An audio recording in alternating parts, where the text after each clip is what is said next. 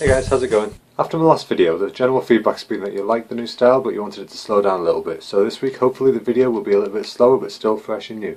On Monday I went to see the wonderful Rufus Wainwright in Liverpool's Philharmonic Hall and it was fantastic. I've been a fan of Rufus's for many years now, so it's great to finally get to see him live in concert. He played a surprising amount of my favourite songs and even came back and did 4 encores. Yeah, 4. Supporting Rufus was an amazing new musician called Rhodes. He has a haunting voice and his guitar skills are impeccable. Take a look at the description below for a link to his Facebook page. In other news, as I mentioned in my last video, I'll be going to see Perfume soon.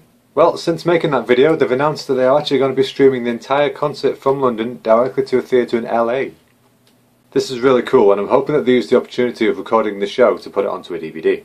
For those of you out there like me who are fans of Neo magazine, you'll know all about the Our Man in Japan section. Well, after the show I'll be speaking to Danny Robson for his It Came From Japan podcast, so please be sure to listen to it. In other news, I have recently purchased the latest in living room gaming, an Ouya. I've been very interested in the Ouya ever since it first went on Kickstarter and completely surpassed the amount of funding it required.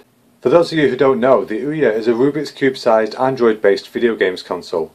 It's primarily aimed at indie developers and let me tell you there are some gems on this. My favourite so far has to be League of Evil. The game just has a really good and comfortable retro feel to it and most importantly it's fun.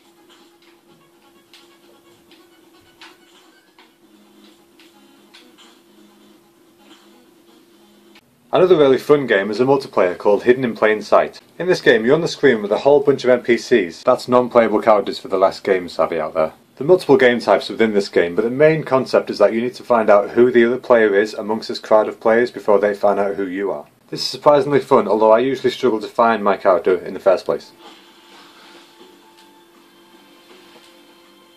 The Ouya can also be used to emulate your old games, which is actually a really good selling point for a lot of people. It's good to be able to play some old retro games with actual hard buttons rather than using the on-screen buttons you have to use on your phone. Right, that's it for me today guys. Please remember to check out the links below and please hit like if you appreciate this video. Thank you very much. Bye bye.